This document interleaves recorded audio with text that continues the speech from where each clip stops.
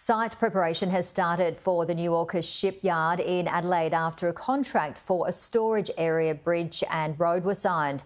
The $368 billion project will reportedly allow more than 9,000 workers to be employed, including 4,000 designated to design and build the nuclear-powered submarine. Defence Minister Richard Marles has said that the announcement is a key first step towards realising those important local jobs. The US Congress approved the transfer of nuclear technology under the AUKUS security pact on December 15.